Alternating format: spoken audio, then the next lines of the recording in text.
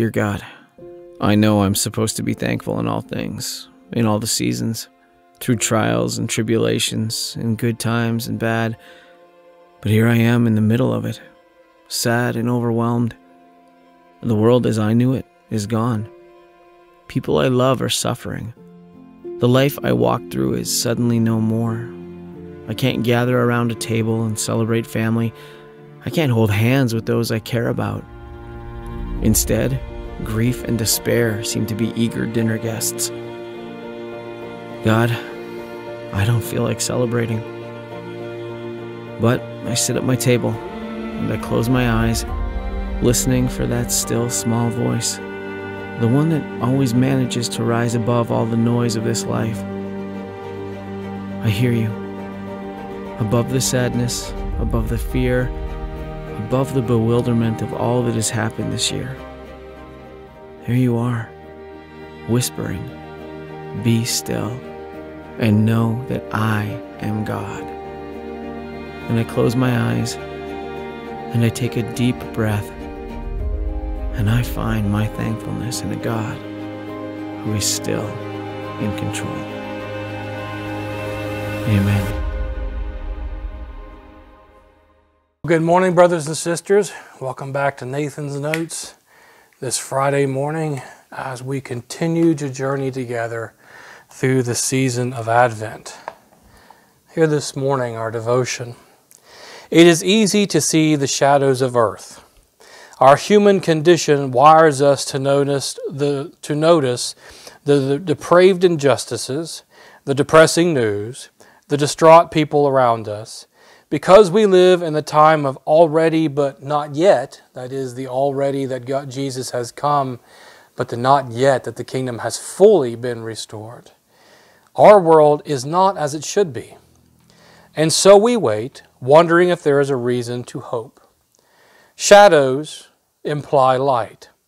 Plato once told the story of a cave of shadows and people entranced by their flickering dance on the wall. Yet the shadows are not the reality. They merely hint at the full truth behind those gazing at the wall. We too tend to stare at shadows in front of us, ignoring the light behind us.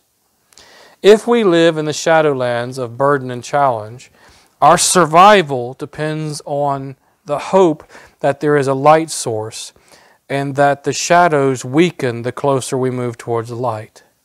In Advent, then, we recognize the shadows for what they are as we move slowly toward the origin of that ray of light beaming on our cave wall.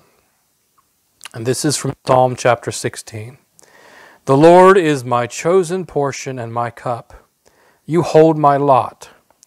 The boundary lines have fallen for me in pleasant places. I have a goodly heritage. I bless the Lord who gives me counsel. In the night also my heart instructs me. I keep the Lord always before me, because he is at my right hand. I shall not be moved. Therefore my heart is glad, and my soul rejoices. My body also rests secure. For you do not give me up to Sheol, or let your faithful one see the pit. You show me the path of life.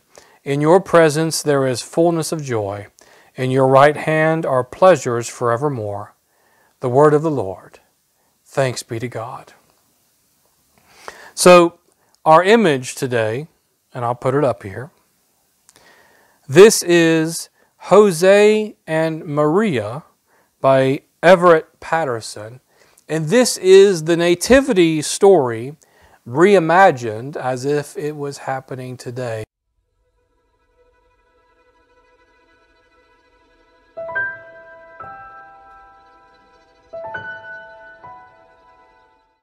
And it brings an interesting thought into this question that we're about to ask.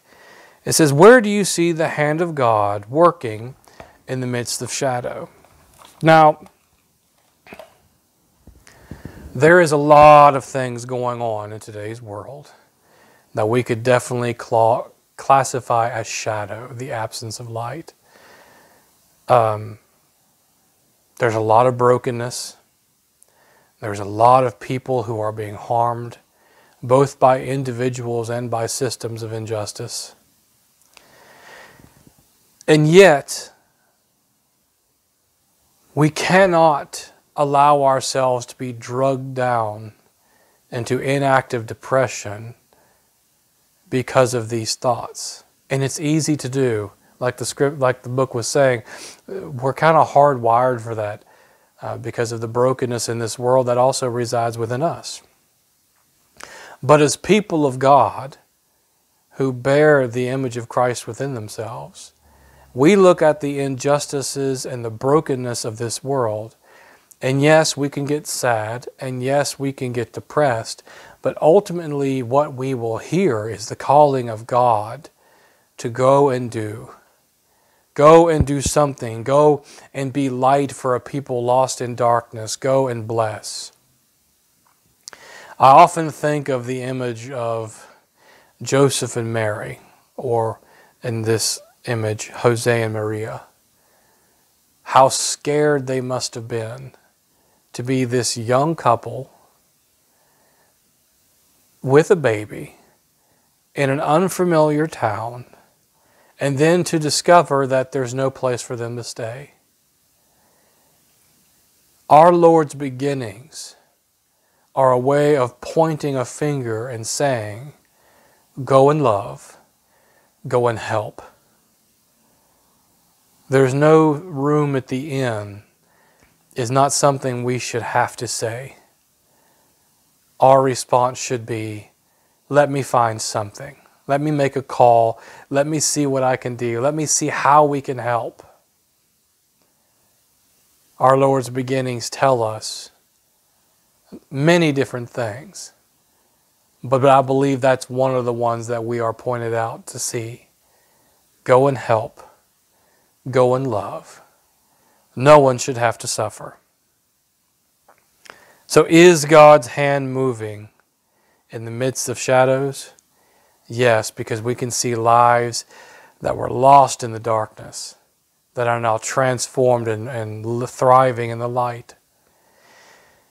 That is what we have to remember, is no matter how bad it gets, yes, God is in control, but no matter how bad it gets, God can do amazing things, and we can see the bad transformed into the good.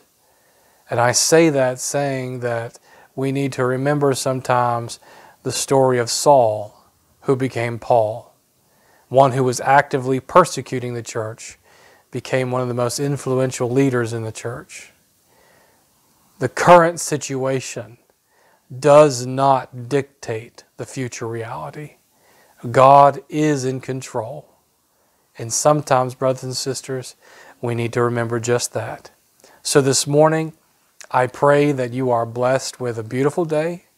I pray that you are blessed with phone calls and with places to go and things to do, and that God interrupts you in the midst of those to show you how much you are loved.